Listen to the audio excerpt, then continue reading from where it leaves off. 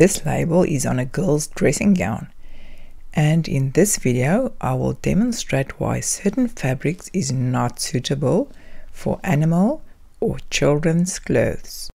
Whether buying clothes or fabric, read the label, mates. They are there for a reason. If you have to think quick of 3 different things which can burn, it will possibly be paper, also known as cellulose fiber, hair, known as protein fiber, and plastic, known as synthetic fiber. This is a good way to remember how to group the fabric as well.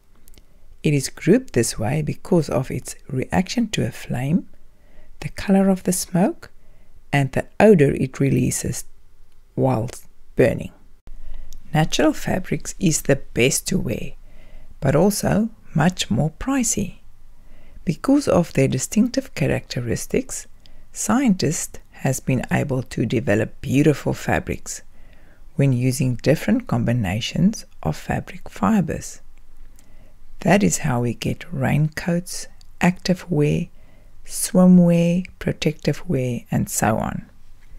So when buying the fabric or clothes, think of the purpose you would use it for. Would it be worn close to a campfire, or possibly close to a gas cooktop, or maybe a heater? Think of the person or animal who can't think for themselves. When a baby experiences discomfort, a reason could be because of the clothes they wear, or some labels and zip fasteners might cause the irritation. Here are samples of fabric with different fiber combinations. Look what the fabric does when approaching a flame, the color of the smoke, and how it reacts. The polyester fabric sample.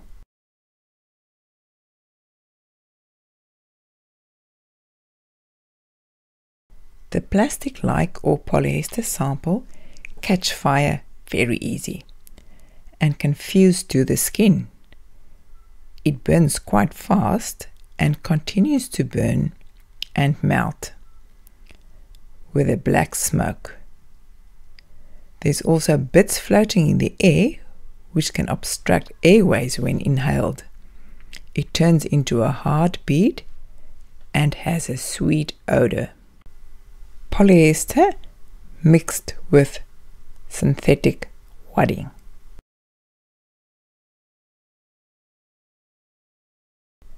Cotton mixed with synthetic wadding. You can see the cotton has a different reaction and doesn't catch fire that easy.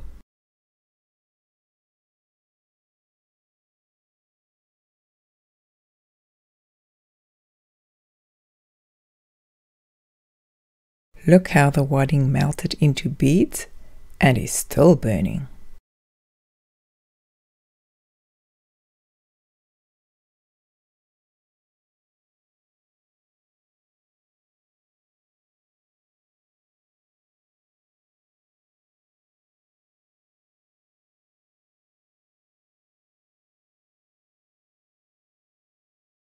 This is an iron-on synthetic wadding which has glue spots on it.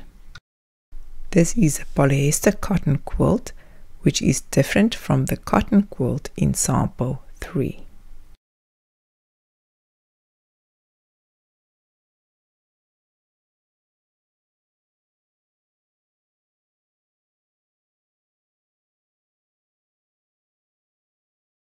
The paper-like or flannel sample, which is a piled cotton, does not shrink or fuse from the flame, but burns in the flame and continues to burn with an afterglow when removed from the flame. This is dangerous and can reignite. It smells like burning paper and releases a grey smoke.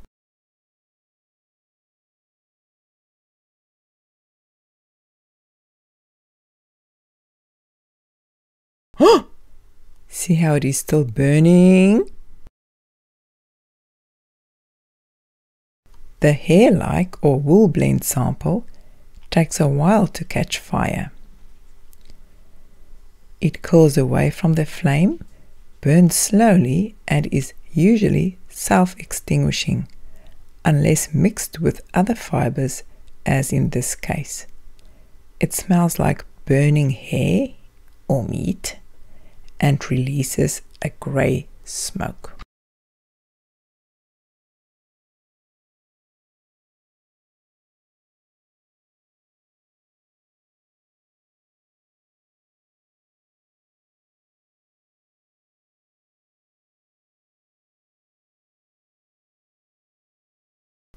This is 100% cotton wadding or batting. It doesn't burn with a flame, but is rather smoldering, which means burning without a flame, and releases a dark grey smoke.